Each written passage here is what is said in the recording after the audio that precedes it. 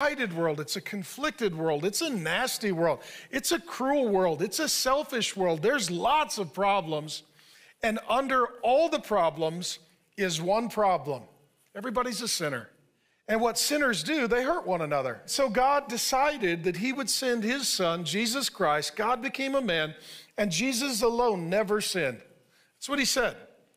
He said openly and publicly, who can convict me of any sin? He lived a perfect life. And then he goes to the cross and he takes our place. He substitutes himself. And what does he do? He dies so that we could be forgiven. And then he rises to have that reconciled relationship with us. Let me tell you this, of all of your problems, your biggest problem is that you need Jesus Christ. That's the biggest problem.